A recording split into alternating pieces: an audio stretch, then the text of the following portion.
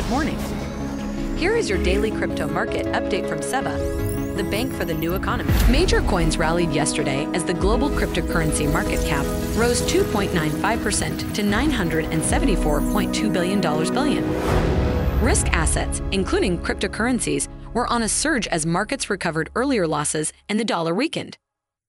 Bitcoin made lows of $18,677 earlier in the day before rallying to highs of $19,456 and later consolidated some of the gains to close the day at $19,217.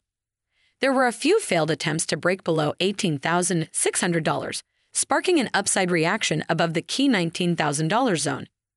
The cryptocurrency was trading at $19,319 at the time of writing. Immediate support on the downside for Bitcoin is at $18,500, while on the upside resistance is at $20,300. And that's our crypto market update for today. We wish you a great day ahead. For more information about SEBA Bank, visit seba.swiss. This document has been prepared by SEBA Bank AG, SEBA, in relation to its activities in Switzerland. SEBA is a Swiss bank and securities dealer with its head office and legal domicile in Switzerland.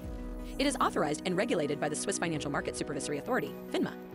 This document is for your information only and is not intended as an offer or a solicitation of an offer to buy or sell any investment or other specific product.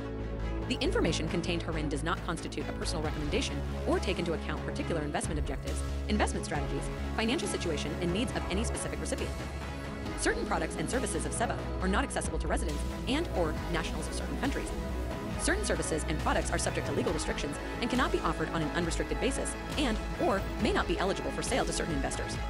Recipients are therefore asked to consult the sales restrictions relating to products or services in question for further information. Furthermore, recipients may consult their legal or tax advisors should they require any clarifications.